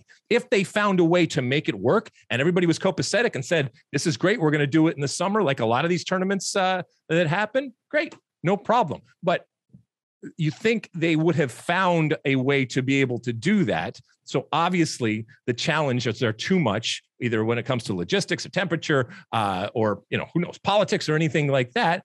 They are too much to overcome at this point, but who knows in the future. And by the way, one last Premier League note before we move on. We're taping this on a Monday. Manchester United lost at home to Wolves today. I was big on the Ralph Rangnick move. It's early, but so far he hasn't exactly covered himself in glory. But we'll see if. So is this Rangnick out or Armas out? What are we looking at here? Oh, seeing Chris Armas there on the sideline. Good for him. But this is, this is a disaster right now. I mean, the anger and the angst and again, the consternation coming out from Manchester United right now after what happened, not just the loss, the way in which they lost, the just complete lack of any resemblance to anything in the past that gave people pride and hope as one of the great teams in the world. And it's not even a shadow of their former selves. What is less than a shadow? Nothing. It's just a vanished form of themselves. And so, yeah, it's not going well for the red side of Manchester. And then I know you said the Premier League had monopolized everybody's attention, but La Liga did come back this weekend.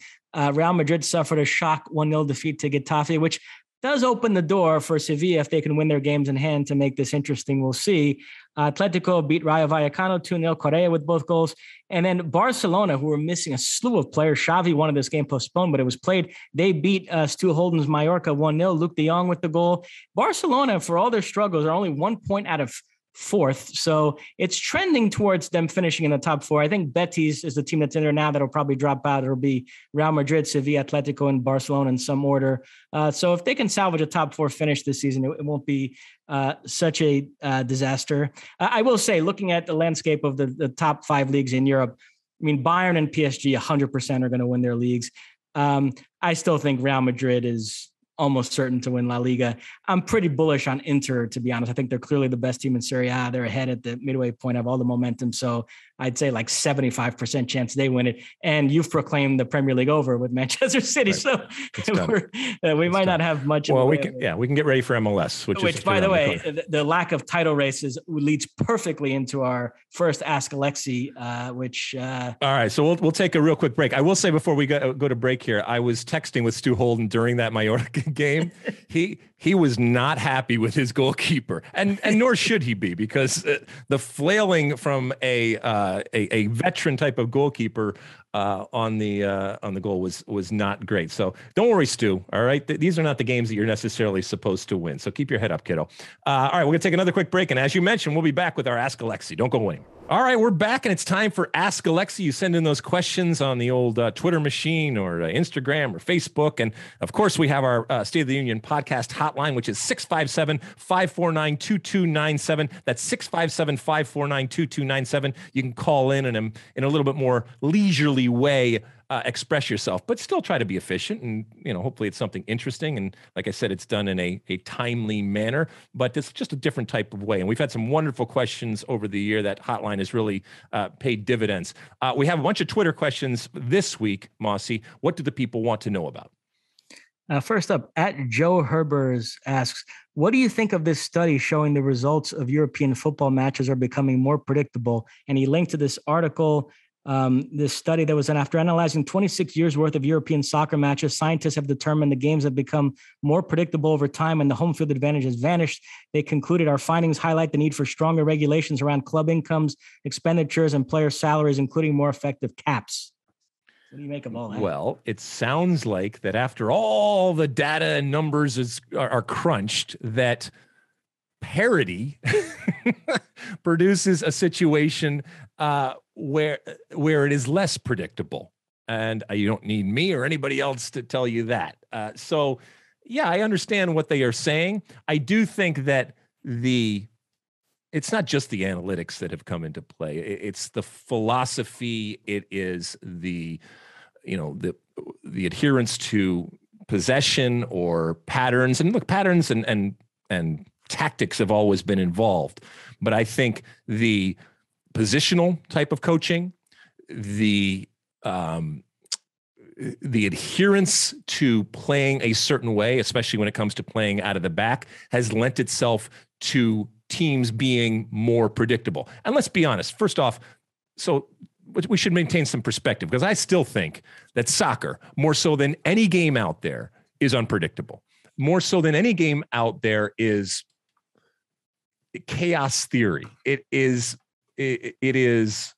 left up to the gods, despite all of our notions and all of our work and all of our coaching and data and different things out there.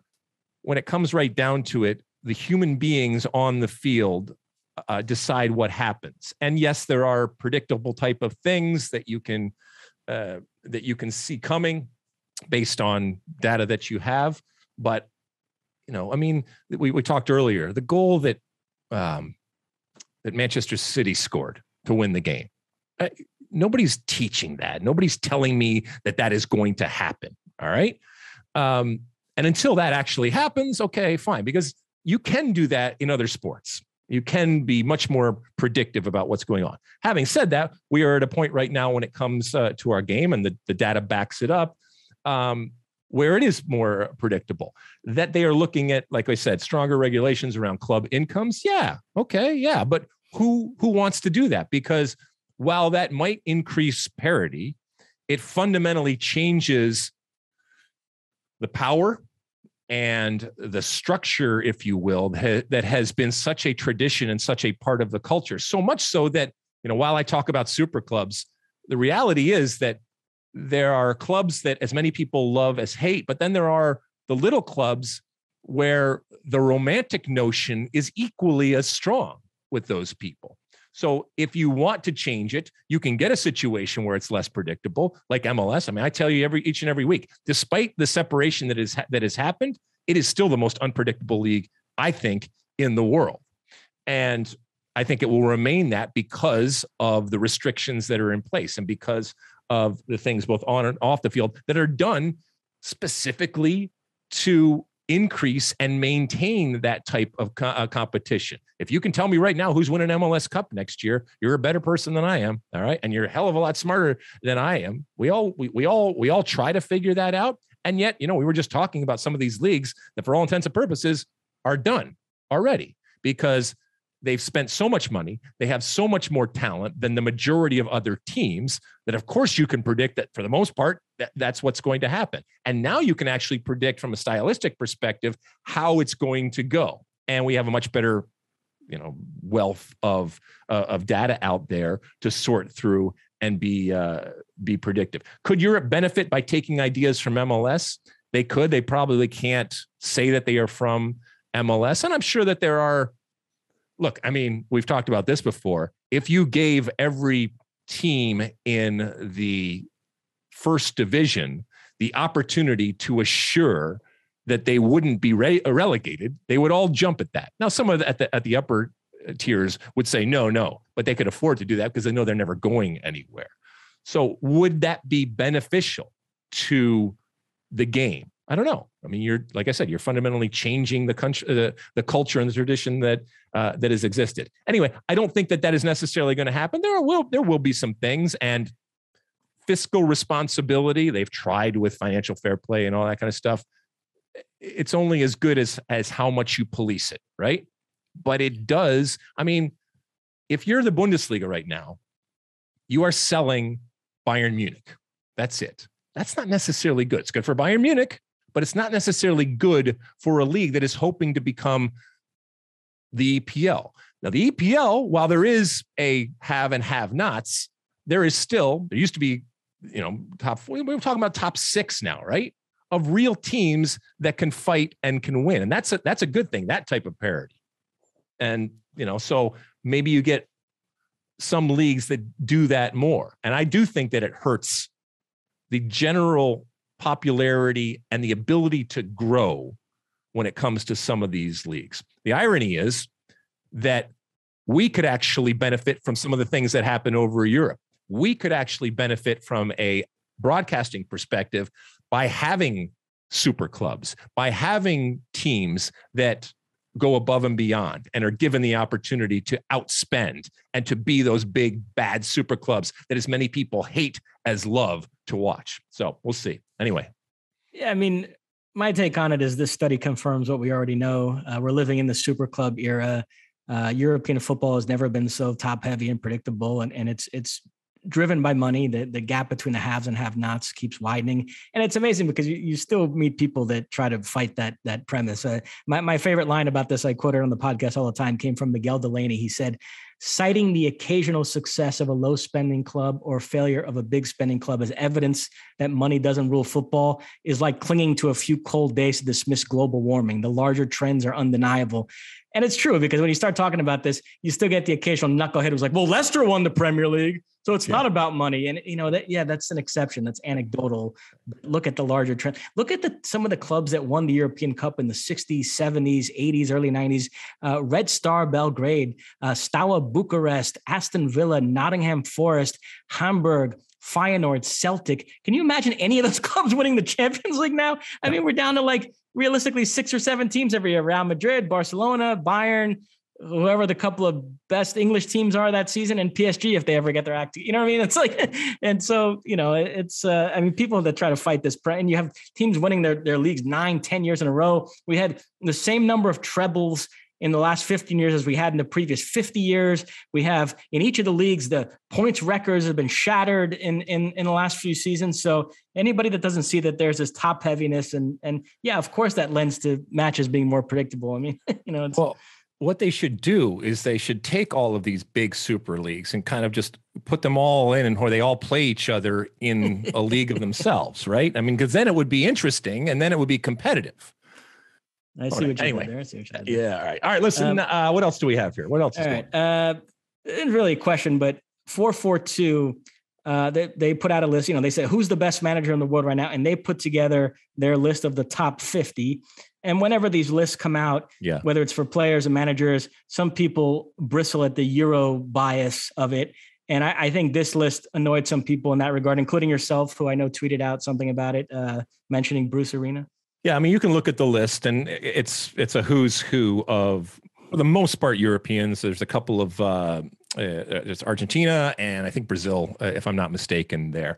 And okay, that's to be expected. And I know I come at it from a completely different angle, and I'm sure there's maybe somebody in, Australia or maybe somebody in Asia that will say X had an incredible year. And by the way, this was based on the year that they had. Who were the best managers in the world?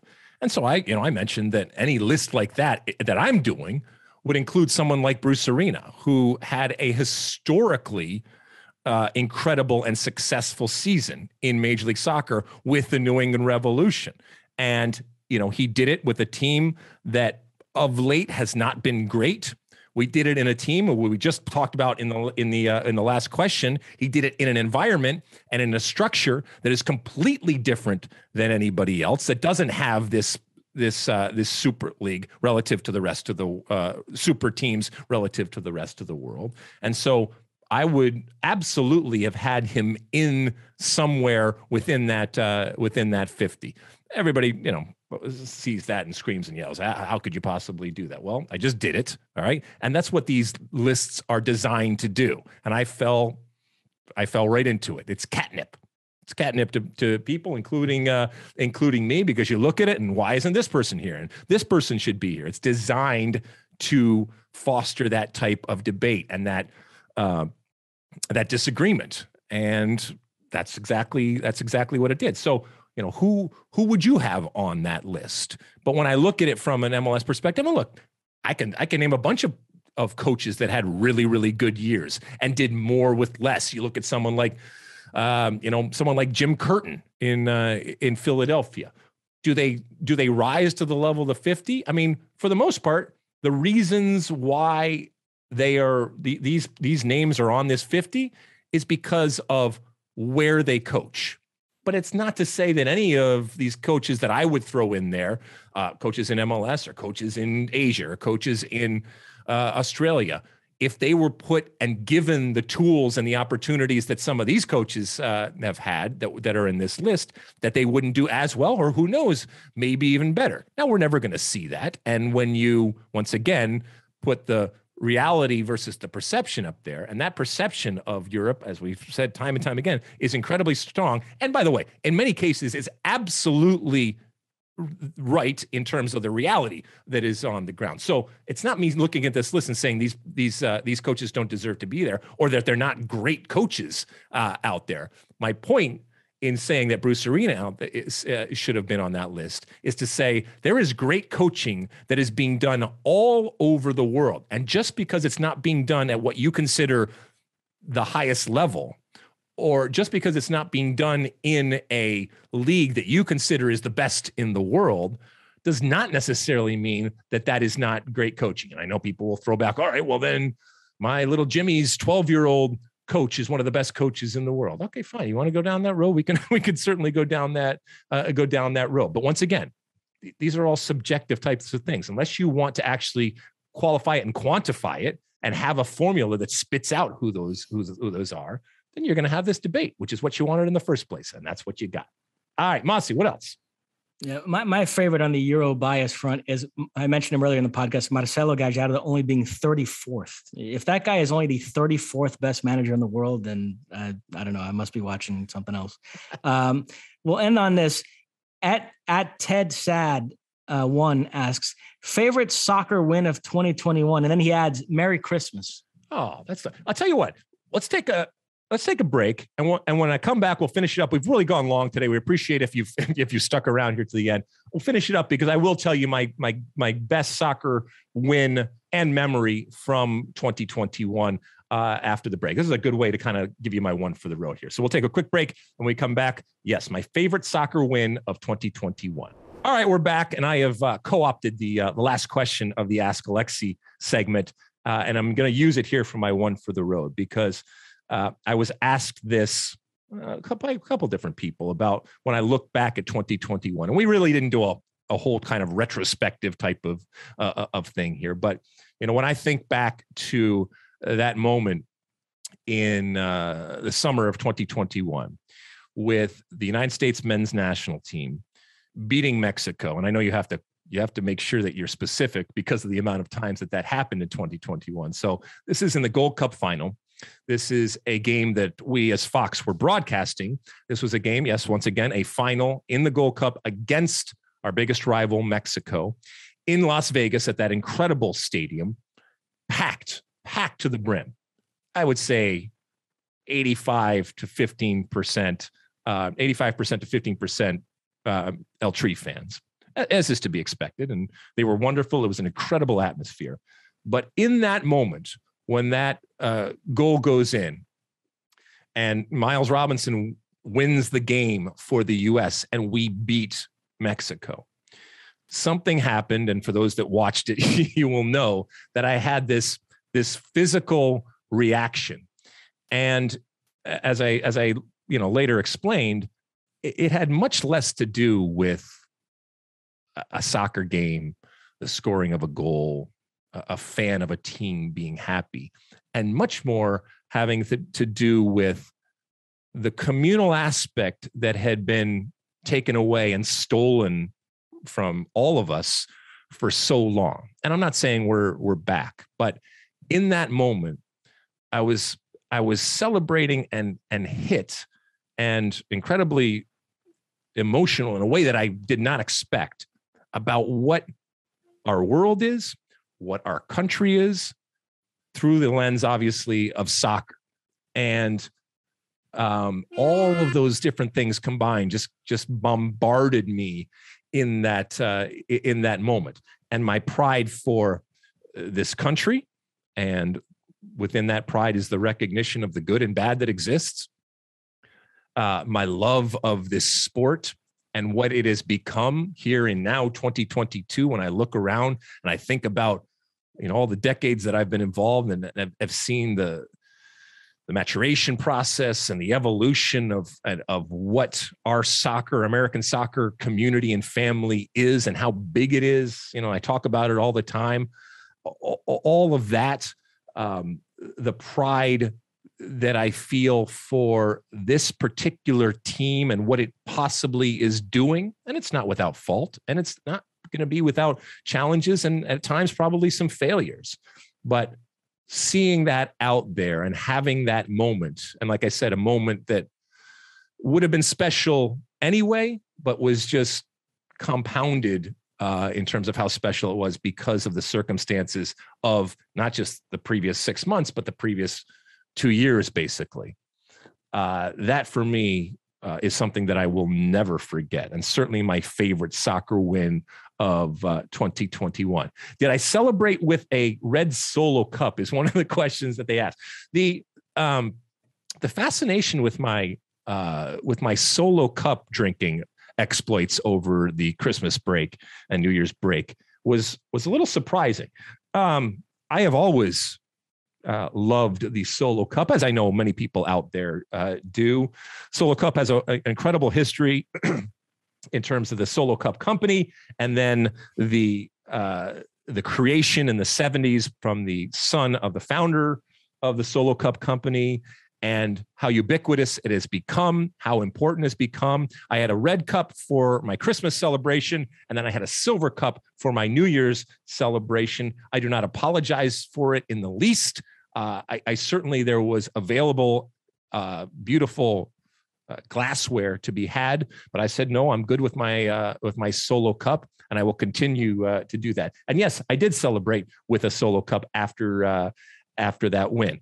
As far as to your final point on the rankings, look, this is what happens. All right. When the U.S. is in a good position from a FIFA ranking perspective, we put all sorts of stock into the FIFA rankings. And when it's in a bad position, we say, well, it really doesn't matter. And it's just a formula, and it really doesn't take into account this and that. So that we end 2021 and go into 2022 ranked 11th in the world, our highest year-end ranking since 2005. I think that is an incredible tribute to and a feather in the cap for what Greg Berhalter has done and where we find ourselves now in January 2022, the year of the World Cup, the year, hopefully, of a return to where we had been for so long until the failure of 2018. And hopefully not just a return, but a triumphant return with a team that does the things that I was just talking about, excites you, gives you that reason to believe. Still plenty of work to do, including the end of this month, where the next window opens up.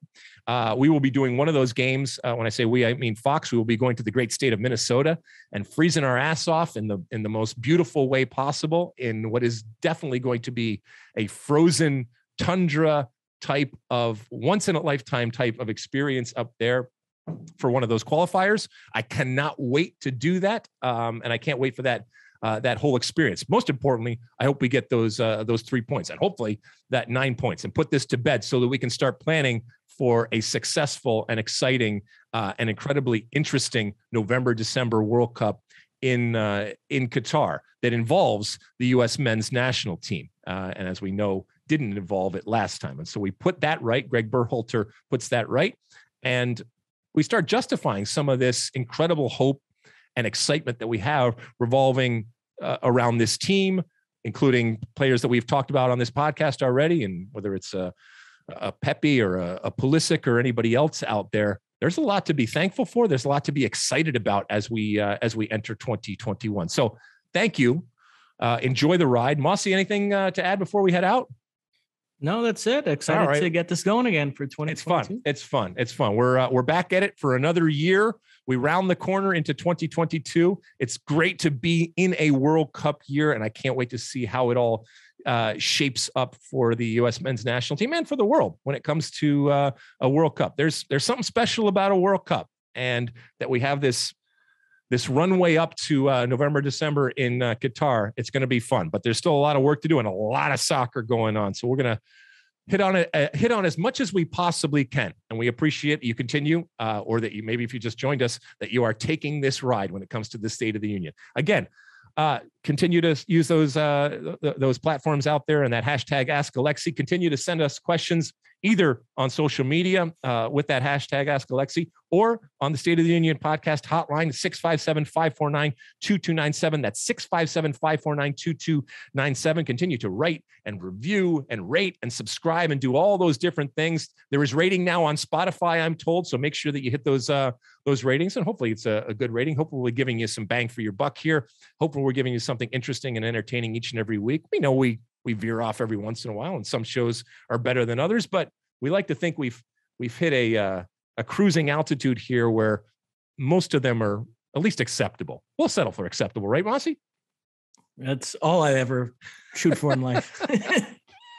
All right. Well said, my friend. We will talk to everybody again next week. And until then, and as always, size the day.